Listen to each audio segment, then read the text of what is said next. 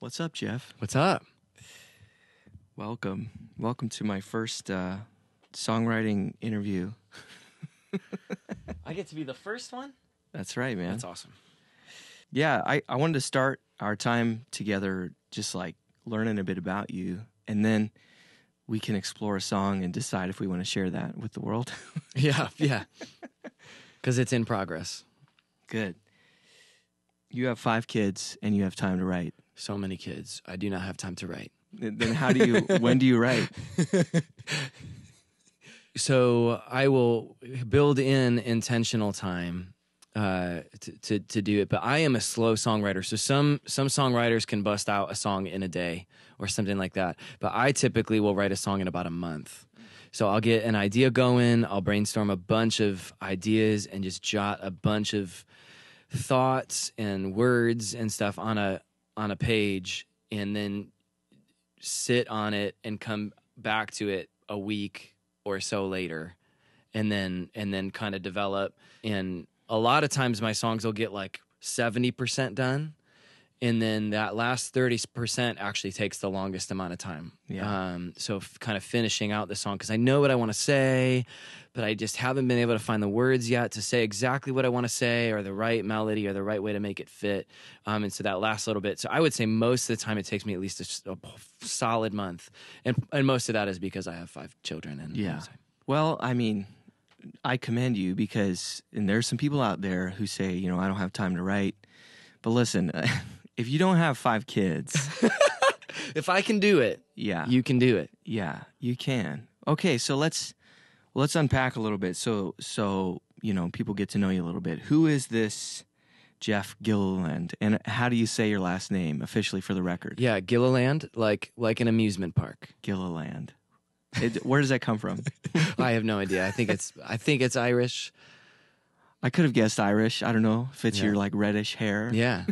Yeah, I don't know. Yeah, I'm not sure. Well, tell me a bit about you then. Where are you from? And sure. So songwriting wise, so I have been in kind of the church world doing ministry, worship ministry, pastoring, things like that for about 14 years. And kind of along in that time, I just had a lot of songs that I had written that weren't really, the goal was never to do something with them more than to just write songs for the church or for me and my own relationship with God. And so those songs kind of just sat undeveloped for a long time. I kind of had a catalog of songs that did. And then kind of about 4 years ago, I had a pretty incredible opportunity where somebody had really felt led to just offer to kind of pay for me to be able to do professional recording of some of my songs. Wow. And they knew me. They honestly didn't even know the songs. So they just knew me and trusted me and felt like that was something they were supposed to do. And so all of a sudden I had these songs that were kind of written all over the place, but I didn't have a cohesive sense of like what I wanted them to sound like. I just kind of had the songs. And so I had the opportunity to go to Nashville and work with Gilliland crew, and he really helped me kind of begin to explore and identify what I could sound like.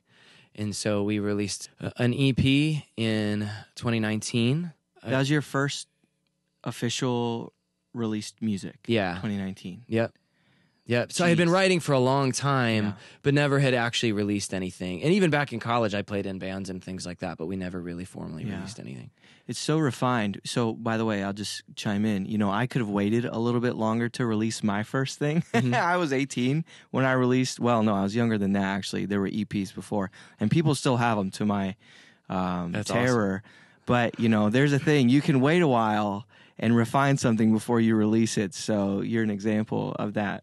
And I don't know if that was good or not. I think I tend to be too much of a perfectionist. And so I can wait too long to push something along instead of, I think you learn a lot from finishing a project. So the one that you recorded, and I'll link these because these records are beautiful. The 2019 one, is that the one with The Wind or The Lord is My Shepherd? The Lord is My Shepherd is on. Okay, that's that first one. Mm-hmm.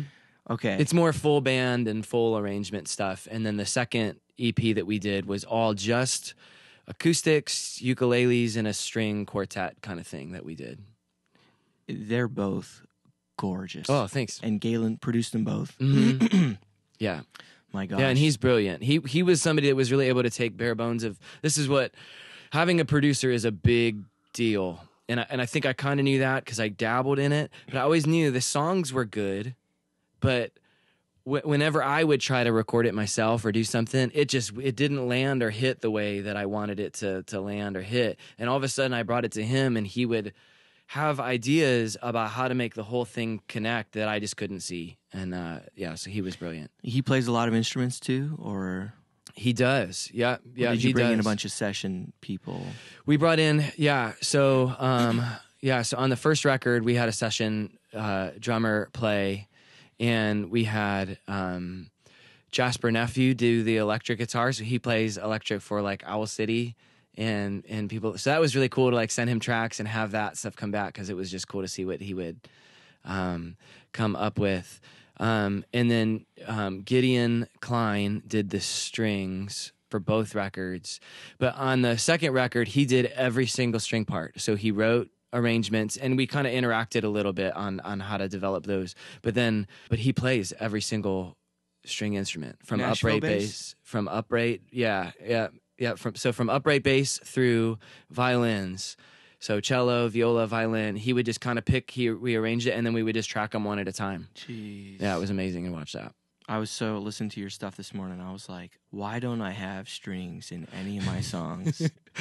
Well, it's good. You need that quality of caliber of player, though. Strings isn't one of those things you can just pick up a high school student and have them play or something, unless they were like really killer.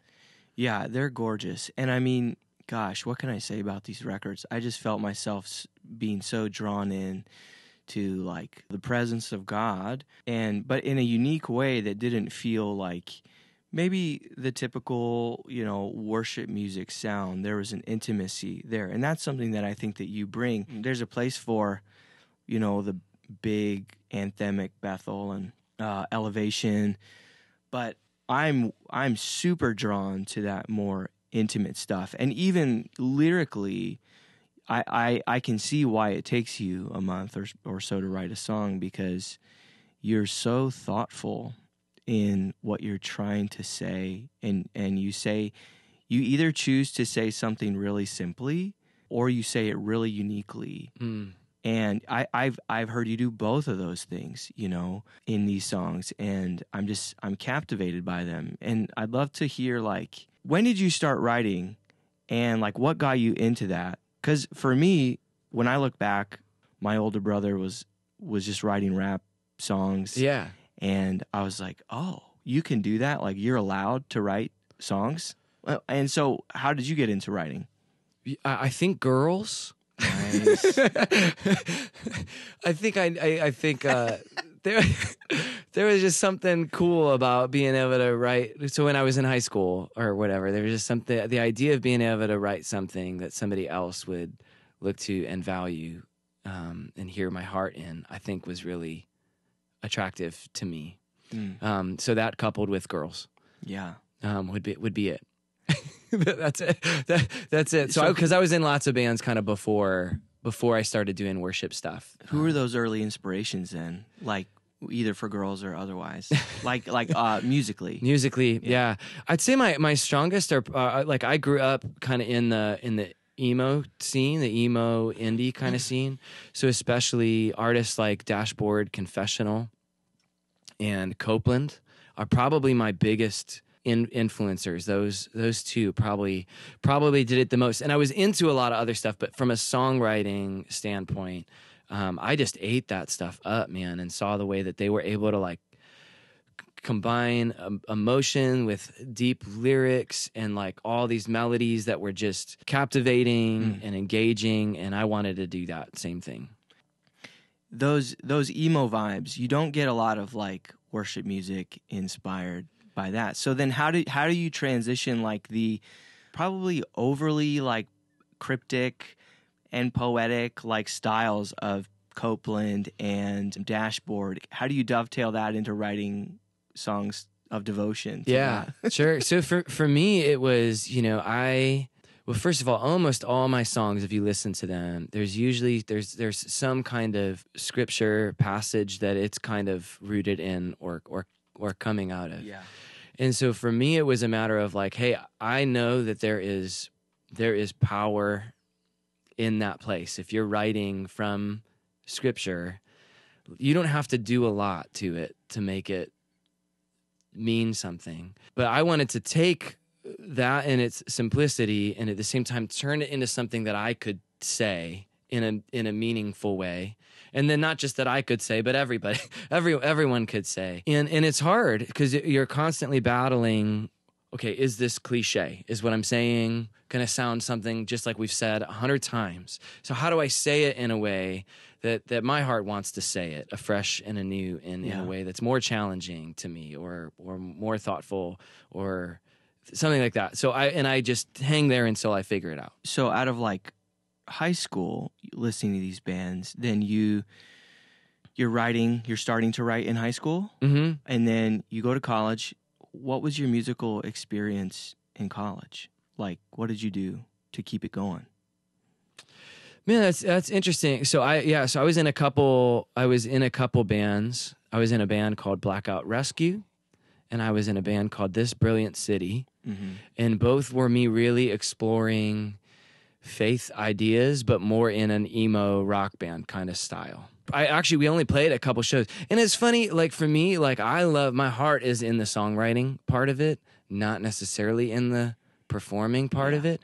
So like, honestly, I kind of just got my jollies on the getting together with a band and hanging out and working on songs. So like my memories of it, like not a whole lot of people got to see what we did. I think with This Brilliant City, we probably played like 3 or 4 shows and then called it a day. So then if we dig these up on Pure Volume or MySpace, I don't think they're anywhere. I think you can probably hear like I think there's one out there of like a Musica show that we did with This Brilliant City, and that one's fun to watch. There's an archive out there of all of my bad performances. There you go. You know, slightly against my will. You learn from them. Yeah, man. Okay, so then after college, did you get a job in ministry like pretty quick? Yeah, I worked with YWAM for a little bit, with Youth with a Mission. I didn't know you were a YWAMer. Mm-hmm. And then I got a youth ministry job, and then a few years later, an associate pastor position, and another associate pastor position. But I've kind of always like had a hand in the pastoral world, but also a hand in kind of the worship space and music and things like that.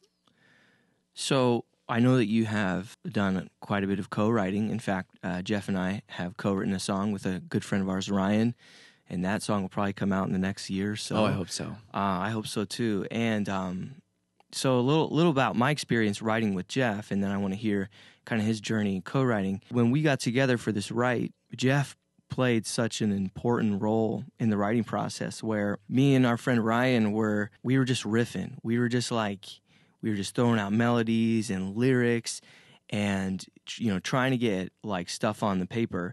And, you know, Jeff wouldn't let us get away with anything, in the sense that like he was the sniper rifle, like saying like, that idea is not quite concise enough. Or the role that Jeff played in the write, it was a crucial role because we needed someone to kind of rein us in and help us determine which ideas were good. You were helping bring it all together, which very much aligns with your songwriting style, right? Yeah. You thoughtfully process ideas and only the best ones get into the song. Whereas, you know, I might write 10 bad songs and then write one good one in the span of like 2 weeks. And with co-writing, is that typically the role that you play? Or? Yeah, which isn't super fun because nobody wants to be the guardrails guy. You know what I mean? It's like you want to, in co-writing, I've found that I'm not the best co-writer because of this, because I really have a vision for concept and the song as a whole. And once we're in agreement kind of on where that's headed, I begin to immediately set guardrails or want it to be the best that it can be, or want it to flow a certain direction. So I work really well with people who are content writers and who are melody writers, because they can keep it flowing and keep that river kind of flowing, and then I'm kind of directing I can help set guardrails for the river to kind of flow the right way. So I've found that I often function like that and try, but co-writing is supposed to work a lot like if you ever hear somebody talk about improv and acting, you're supposed to kind of do like a yes and you're not supposed to shut a lot down. So I've had to learn to kind of in co-writes how to both empower and keep ideas flowing, because it's not about shutting down ideas, it's about getting to the best idea. Yeah. And so what I've had to learn is how to like draw that out of people and contribute a little bit myself, and at the same time be okay being that guardrails person, because I know the songs that I've done that for have come out really good at the end. So I've kind of learned like, okay, it's worth it to get through some of the more challenging conversation to get there. It is worth it. Yeah. And I mean, if it were up to me, I would print everything I write, and it's not all good. So I felt really like what you were bringing was valuable to the process. And I didn't feel like you were shutting down ideas. I felt the healthy guardrails. Oh, good. That means I'm learning. Yeah. I mean, because I agree with you, the yes and thing, I harp on that all the time. Like, you can't write with someone who's just a no person. Yep. You know, the song won't get written. Everyone will feel bad about themselves at the end. Yeah. And that co-write won't happen again. Yeah, I felt like you were not only contributing ideas yourself, but keeping us on target. Extremely valuable. I would write with you again anytime. And so, like, I wanted to ask about those 2 records you have out currently. Were any of those co-writes? On the first record, none of them were co-writes. Wow. On the second album, 2 of the songs had input from other people. So True Vine, I co-wrote with Ryan Hall, and then Your Ways Are Higher, we kind of had a group of a few of us, Ryan and Monica Jarvis and Ryan Hall were kind of all together, and we kind of came up with, we knew the scripture we wanted to work. Like, I brought the scripture and like the idea, and we kind of just worked together to develop it. So they knew it was going to be my project, so I kind of had a heavier start on what we were kind of bringing to the table, and they kind of added to it or brought that. So those 2 songs were co-writes on that one. Yeah, that's cool. You know, most of the writes I've been a part of have been just kind of like sit down, write a song, but it either gets shelved or, Me too. You know, like it doesn't get used. But I have wondered recently if like one of my next records should be like every song is a co-write, and every write I sit down with the hope that it's going to go on my record. Because you do reach this thing in co-writing where if there's no end goal or even consequence to the write, it's a good exercise, but like there's no velocity to it. And so nobody like ends up taking responsibility for the idea. Yeah. And therefore nobody cares if the song is good. So I think, I don't know, I'm just kind of throwing this idea out into the ether, like committing to a co-write for a song that's going to go on a record, to me feels like the next step for me. That's cool. You know, I think it just for me, the hard part about co-writing is the way that my best work, if in my opinion, my best work lyrically and melody-wise doesn't come in right in front of people in a co-write session. Yes. So, like, the good things that come is the people that can provide that content and melody ideas and vibey kind of stuff, like that kind of stuff. I thrive on that in co-writes. Like, I need that input from other people. But then I need space and time sometimes to say, okay, now we've got an idea. Let me think about this for like 18 days, and then let's come back to it, because then it's like stewed and the ideas and the melodies like are there, and then bringing it back. And I think too many times co-writes have been too locked in to needing to look a certain way. I actually found that I co-write better on Zoom because like especially if it's in a group of 3 or 4 people, because I can literally just hit mute and like try something out without worrying about what they're thinking or what other people are, whatever. And then if I've got something, I can come back. I can share it. Yeah, there is a real emphasis, in places like Nashville, especially on co-writing. And I think we would all agree that some of the best songs ever written were co-written. And yet, for people like you and I think that writing music is such a survival mechanism, at least for me. I would just wither up and die if I couldn't write. And so therefore, like writing songs on my own is so life-giving to me Yeah. because it's my journal. Yeah. It's my like lament. It's my joy. It's my anything I have to say about life in the world, happens in writing songs. And I do get the emphasis on co-writing because I think that we are better, with other people. And not everybody's good at everything, even though Right. good songwriters try to be good at everything. You should try to be good at everything, but the truth is, like, man, it really helps a song if somebody is good at something that you're not, and you can leverage that. It's the best of both worlds. Yeah. But yeah, it's like the personal aspect of songwriting is so for me it'll never go away. I will always write songs on my own to some degree. And maybe I do need to bring people in the later part of writing songs, but then sometimes it's harder because you're attached to how it's feeling. Sure. So when you brought those songs to Ryan, and Monica, were they close to being done? No. So when we wrote Your Ways Are Higher, we kind of just had the scripture that we wanted to use, and I had a bunch of like notes and things that I had scribbled out. But so that one actually probably more than any of my other songs was a co-write. It's a proper co-write. Yeah. But what happened though was like we kind of got a start and we got a melody for the chorus, and we kind of had an idea for the vibe of the verses. Mm-hmm. And then I took it and completely reworked the verses. Okay. And put a whole different spin on it and sent it to them and was like, what if we did the chorus like we said, but the verses were like this? Right. And they were like, oh, yeah, that's awesome. Like, it just came out really good. So, but that's the only, it never works that way for me. That's the only one I've had success on that way. True Vine that I wrote with Ryan Hall, I had a bunch of that already kind of together, like lyrically. Okay. And so it was more about just like the lyrics were there and we were just kind of putting melody and vibe to it. And that was totally, we both worked together on that one. That one was for sure a co-write. Are you working on anything right now? What's next? Yeah, so I am, but I'm trying something different. And so it is in the stage where I have some songs, but I really need input from other people. So I'm feeling much like I was when I first came to the first record, and I needed Gilliland crew to kind of take those songs and give it some, hey, this is what this should maybe sound like. So instead of both the records that I've done, both the EPs that I did were worship records that were maybe one step removed from Sunday morning. That's how I would kind of explain it. Right. So they definitely were they were worship records. I wanted to write some songs that were more kind of the ways of God hidden in relationship songs.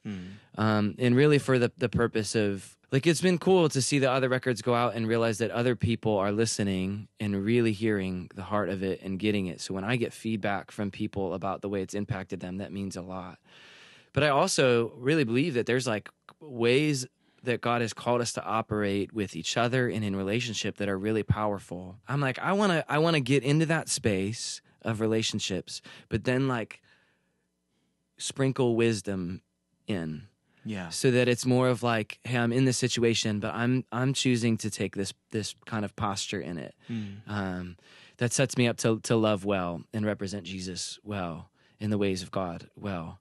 And I'm like, if I can do that in a way that then could get in other people's ears, I think that is going to promote something powerful. And so that's the hope, is to stir that kind of, they won't even know that it's the ways of God.